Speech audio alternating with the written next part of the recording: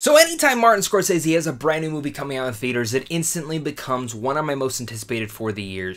Not just because it's Martin Scorsese, but it's because, well, that man is my favorite director of all time, and I think I could even make an argument is the best living director of all time as well.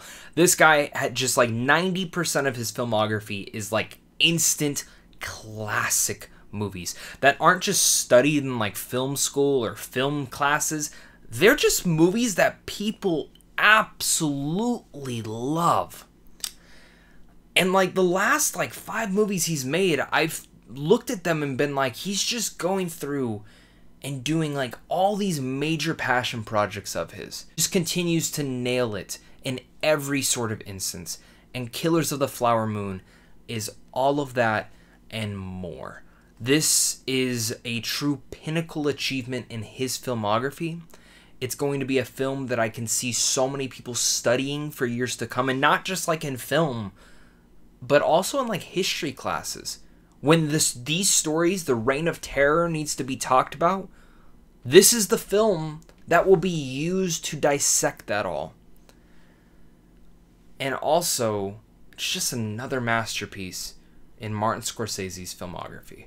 I came out of this movie speechless, flabbergasted, and honestly pretty emotional. And I wasn't expecting to get emotional watching this movie, but he does so many incredible things throughout this film. Respectful and delicate retelling of the Osage murders. But he does it in a way that, again, just brings you in and makes you feel like you lived in this time. This movie sucks you in and does not let you go. And I have a lot to talk about with Killers of the Flower Moon today. So if you are new here, make sure to hit that like and subscribe button. Please share your thoughts on this movie. Are you excited to see it this weekend in theaters? Are you gonna just wait for Apple TV streaming service? I really cannot implore you to go and check this movie out in theaters. Again, if you guys all went and saw Oppenheimer, there is no reason for you guys not to go see Killers of the Flower Moon. But if you don't know what this is about, well, my crime junkie fans, you should absolutely jump on board, because this is set in 1920s Oklahoma that depicts the serial murder of members of the oil-wealthy Osage Nation, a string of brutal crimes that came to be known as the Reign of Terror. Once again, it's directed and written by Martin Scorsese and also written by Eric Roth, and it stars the likes of Leonardo Dicaprio, Robert De Niro, classic 2 people who show up in almost every single Scorsese film, Jesse Plemons, and the one and only Lily Gladstone. Now, you might have never heard that name before. This is my first experience with her.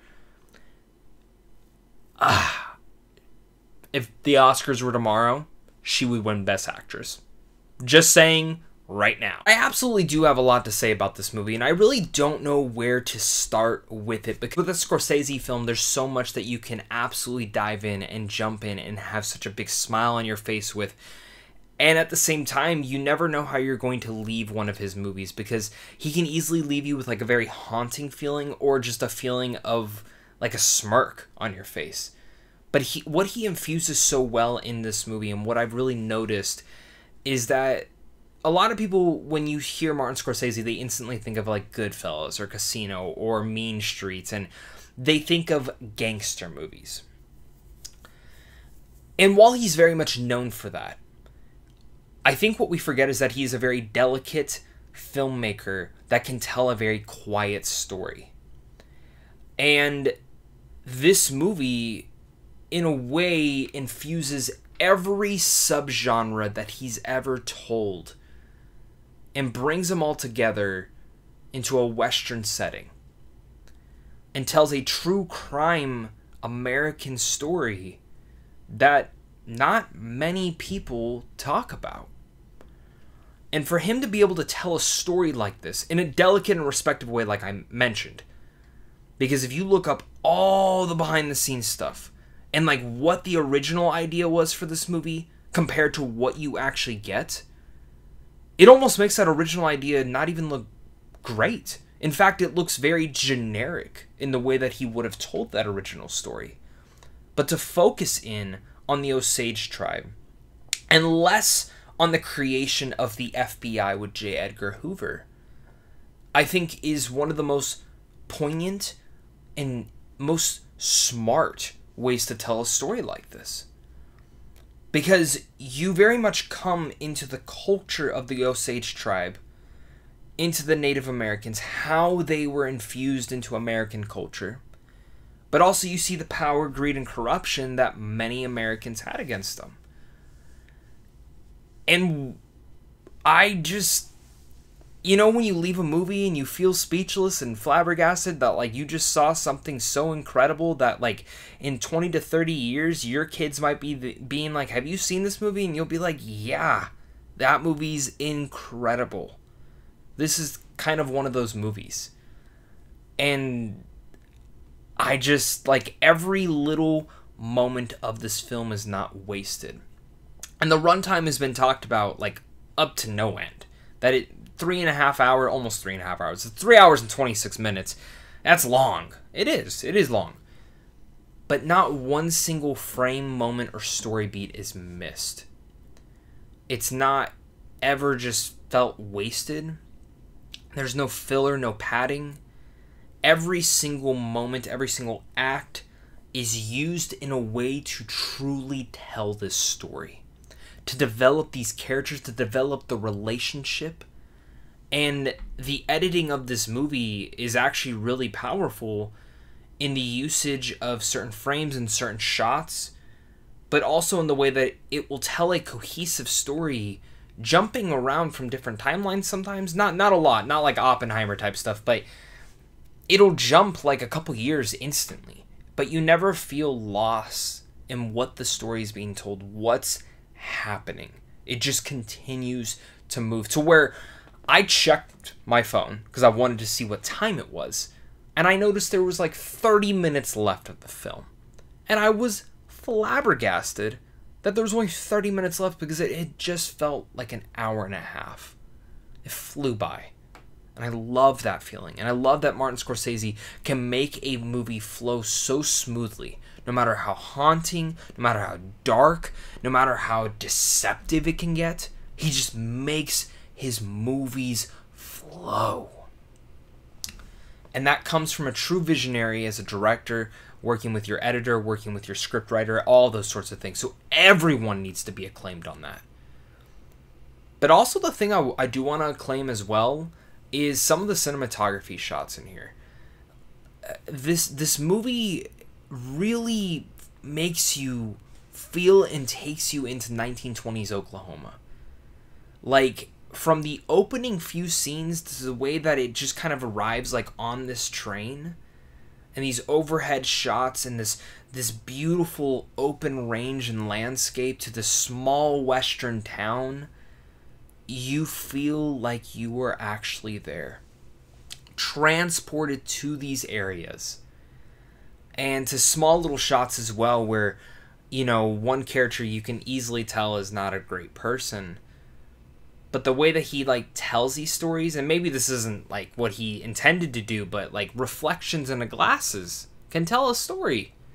Like, there's these little things that Scorsese does in here that just puts a smile on your face watching a master cook in the kitchen and craft something so special. And what he actually really gets out of here that I personally found to be one of the best aspects of the movie is the performances. Now, you know Leonardo Dicaprio is going to be fantastic in here. Like that guy is just, again, delivered one of my favorite performances of all time in The Wolf of Wall Street. But for me, the guy is always phenomenal. Always incredible. And in here, he plays a very subdued character that feels different than anything else he's ever played before. And the more I sit on his performance and the nuances that he kind of gave to it, I'm actually kind of shocked by how different of a character he plays in here, and specifically the turns and twists that his character comes into. And I think there's going to be a lot of discussion around that. But I think the two performances actually that do need to be talked about the most is Robert De Niro, who honestly I think turns in his best performance in decades. And when I mean decades, I mean like 20, 30 years plus. Like, this is one of his best performances of his entire career. Top 2, top 3. Like,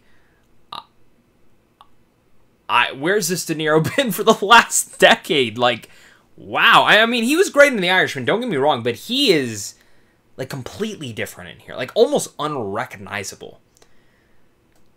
And Lily Gladstone, an actress that I've never seen in anything before, should win Best Actress.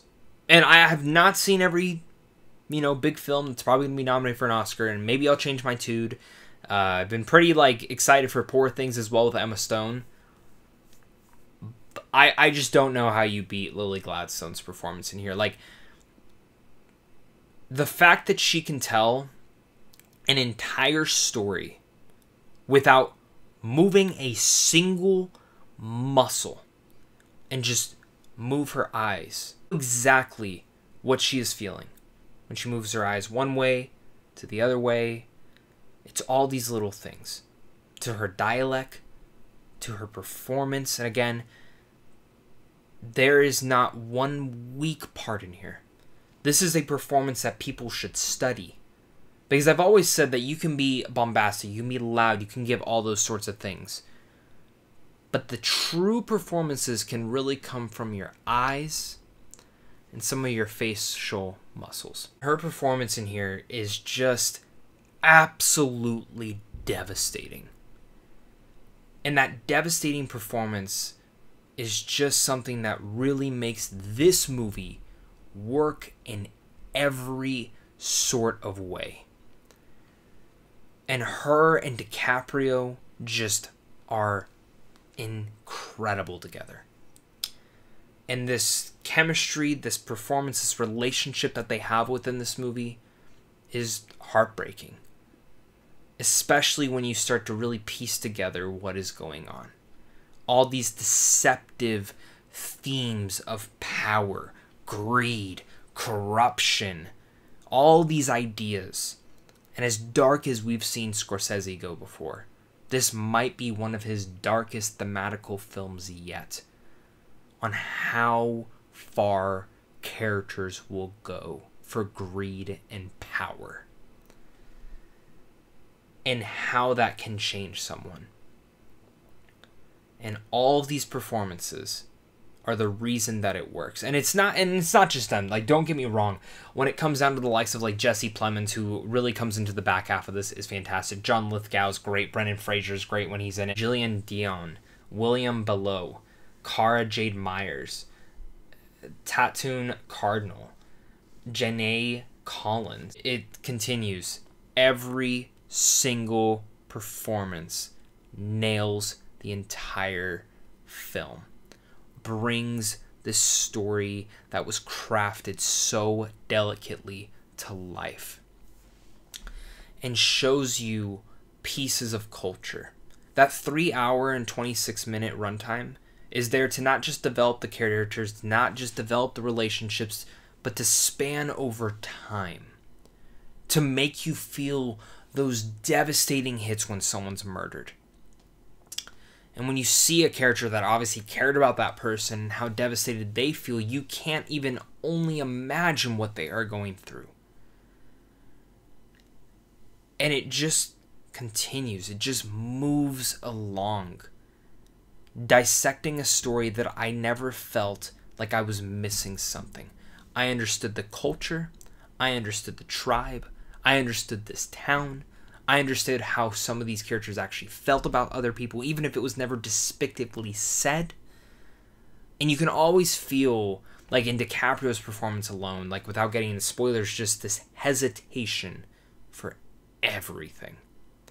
And how he wants to prove something. And to so many different people.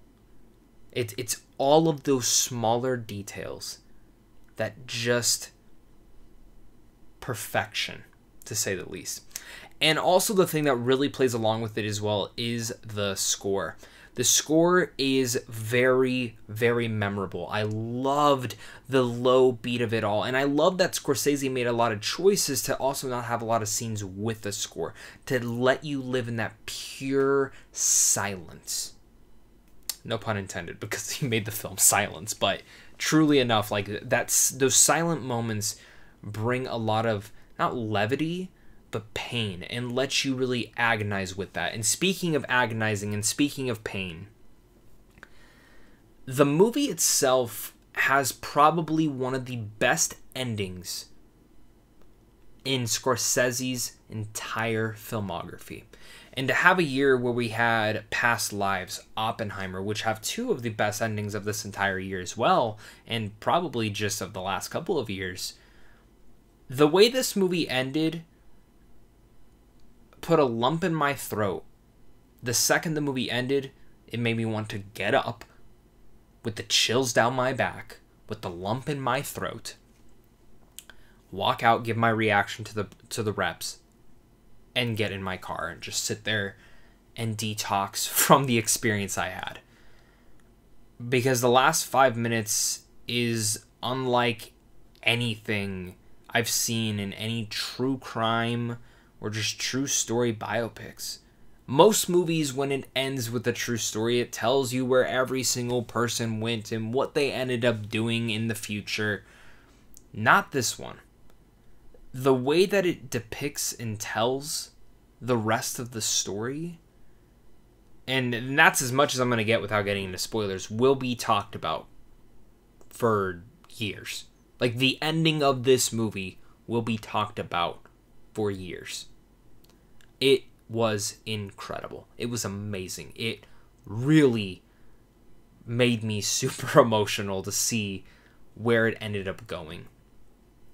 And that was not what I expected to get out of this one. I didn't know how this movie was going to end, but like that final 5 to 10 minute block, again, just goes to show how incredible Scorsese is. And I think a lot of people are going to walk away just blown away by that ending. And honestly leave the theater probably speechless, because it's one of those endings that you consistently think about. Perfect. Speechless, honestly. This is just one of those movies that is a staggering achievement that will make your stomach feel uneasy and leave you in pain from every powerful scene to the next. There's so many sequences in here that will live inside my head for the rest of the year, and when I think back to Scorsese, this will be one of those films that I'm like, yeah, he made that. Why Killers of the Flower Moon showcases why Scorsese is the best director to ever live.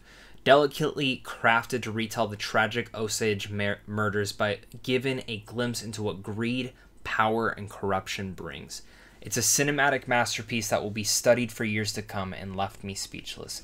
Give Lily Gladstone every single award. Remember that Robert De Niro just turns in probably his best performance in decades and probably one of his best performances of his entire career. And Leonardo Dicaprio is always phenomenal, but the more I sit on his performance, the more blown away I am by his nuances in here. The ending, though, will be talked about for decades. I think it is powerful, it's thought-provoking, and it was not what I expected. Killers of the Flower Moon is one of the best films of this year. If you get the chance to go see this in theaters, you absolutely should. I'm going to do my best to go see it at least one more time in theaters before it hits on streaming services on Apple TV. So with all that said, I'm going to give this movie an A+. Thank you so much again, guys, for watching this. You guys are really all the best. I cannot wait to hear your guys' thoughts. I am going to be trying to do a top 10 video later this week for Martin Scorsese's movies. There's so many that I've been trying to clamor through. I was going to do a ranking, but that just didn't seem fair for him thus far. So thank you so much again for watching this. And of course, until next time, stay classy.